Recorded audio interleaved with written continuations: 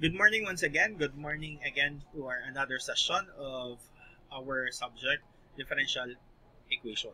So, we are already on the third method of solving first degree differential equation. So, we've already done with the first method, which is variable separable, and the second method, which is homogeneous differential equation. And now, we will be discussing exact differential equation. So if the first method, which is variable separable, offers a direct way in order for us to integrate, the homogeneous differential equation is a method where it is a longer method due to the substitution and the expansion of our equation. But homogeneous differential equation is a differential equation method which mostly could solve kanang more differential equations rather than the other equation. But homogeneous differential equation will still return to your first method, which is variable separable. Now, we have the third method, and I'm offering you a much easier method. But in this case, you need to recall your partial derivation, partial integration, and the normal integration and differentiation. So, palihog lang kung recall ha.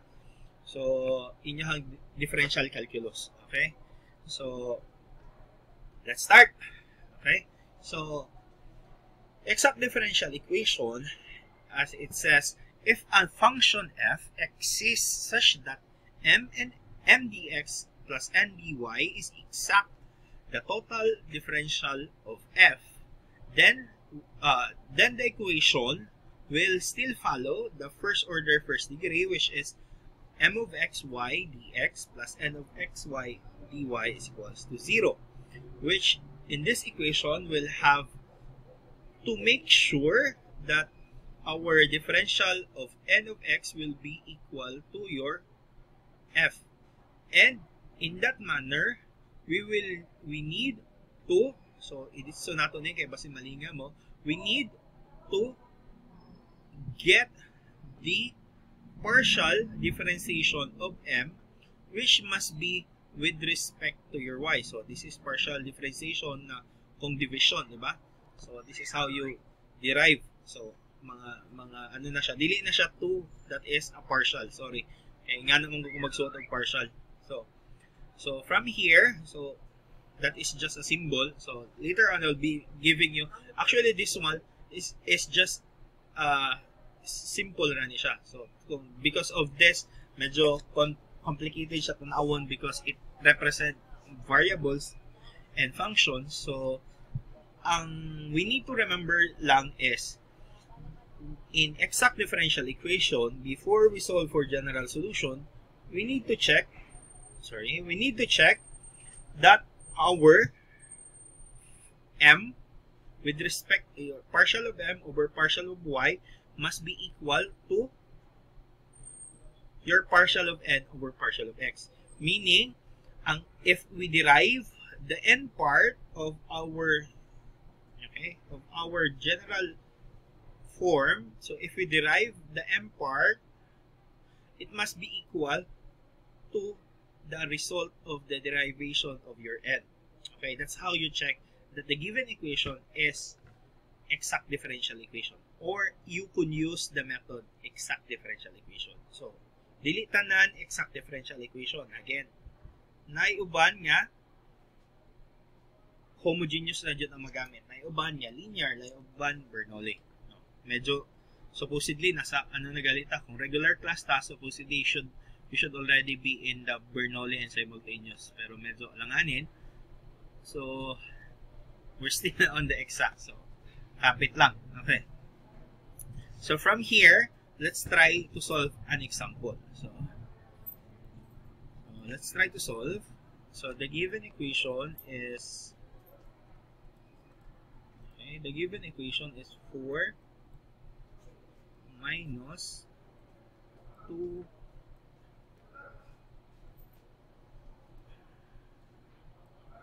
2xy minus y squared dx minus x plus y squared dy equals 0. So the given is like that. Okay, let's leave it like that. So the given, we have this given. So the first thing we need to do is to derive this one, this part, the dx, and derive the dy. So from here, we need to first remember our general form. Our general form is m of xy dx plus n of xy dy is equals to 0. Diba? That is our general form for a first order, first degree differential equation. So if you could see, our dx is just this dx. Diba? And our dy is just this dy. Okay. And therefore, the one that is beside your dx or dy is your m. And this one is your n. Okay. Now, so if we know that our m of x, we know that our m of xy is equivalent to 4 minus 2xy minus y squared, and for our n part, xy is equivalent to negative x plus y squared. So, question, sir, why did you include the negative sign between the dx and this x plus y squared in the answer? Because the reason for that is, if you could look here, this is positive, negative, and the general form should always be positive. So, if in that case, the negative ni siya, make sure the negative will be included in your n. Okay? Function of your n. Okay? So that if you include that negative, therefore, the sign of this will be positive. So, don't worry, it will still be the same, because when you multiply it back, positive times negative, it always be negative.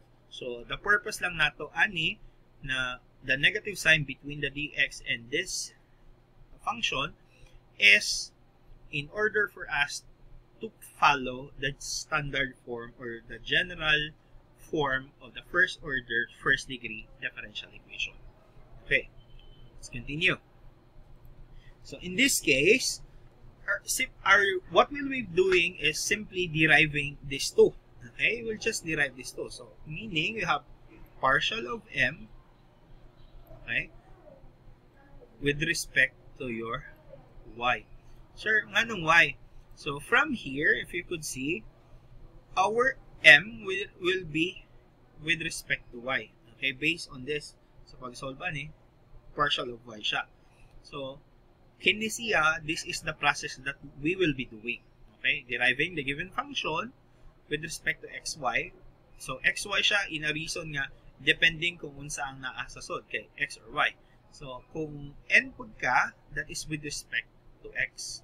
So, that's the reason why, in this case, we use partial of y. So, sir, kanunay na siya, sir. Yes, it will always be partial of m over partial of y.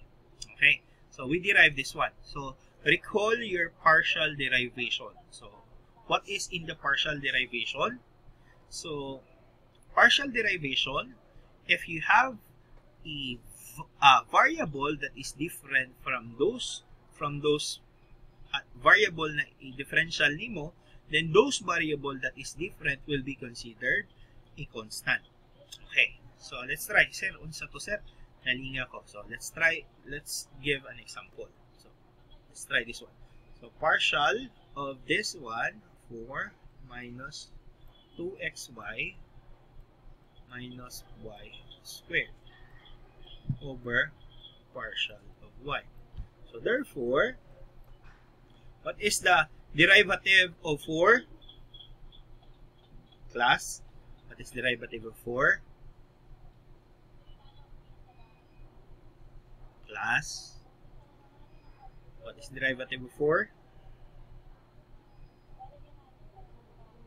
Makadungog mo na ako.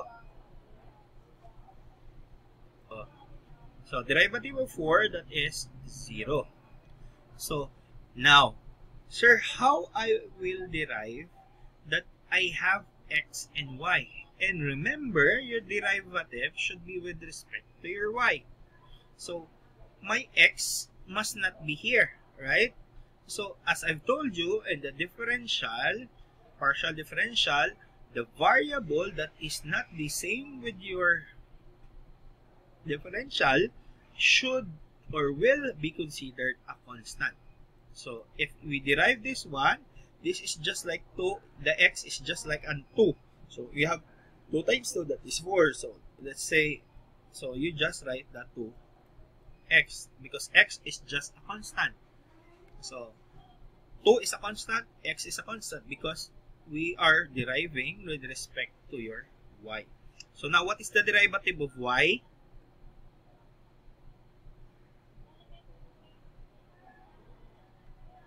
What is the derivative of y, guys?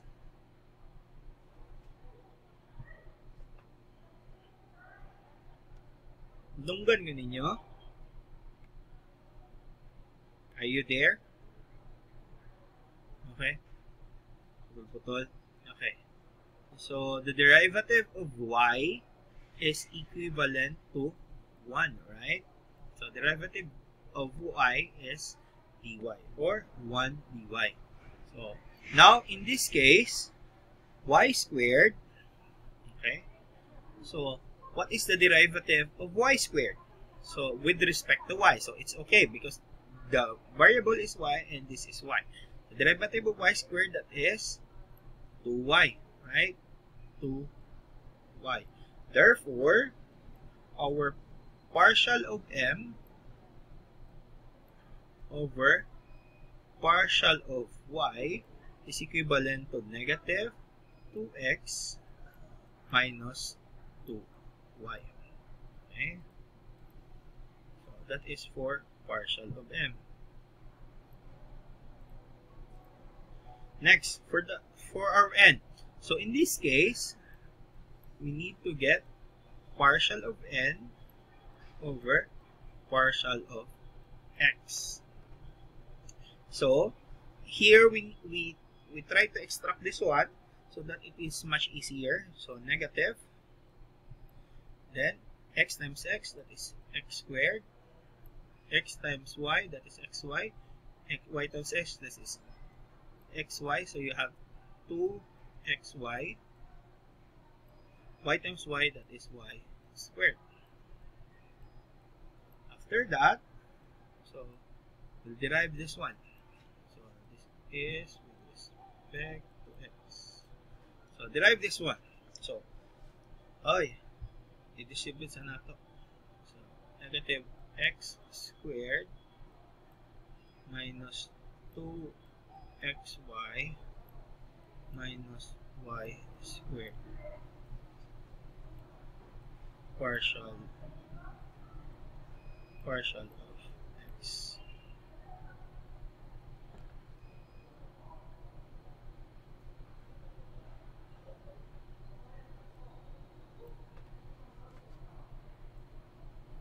So that is partial. So from here, so we'll derive this one already. Madunggan pa ko ninyo?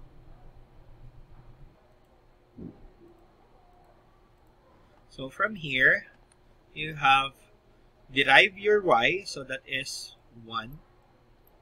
So that is derivative of y is with respect to y is 1. Then derive this one, that is 2y.